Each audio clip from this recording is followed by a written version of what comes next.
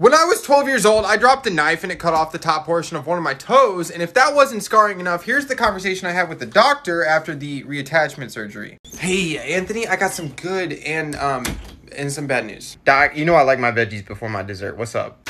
Okay, how do I say this? Well, one of the doctors mistook your toe for a piece of candy. Okay, it's kind of funny, but what's the good news? Well, the surgery was successful. Okay, I'm kind of confused now. What are you trying to say then? Well, Anthony, what I'm trying to say is you now have a tic-tac-toe.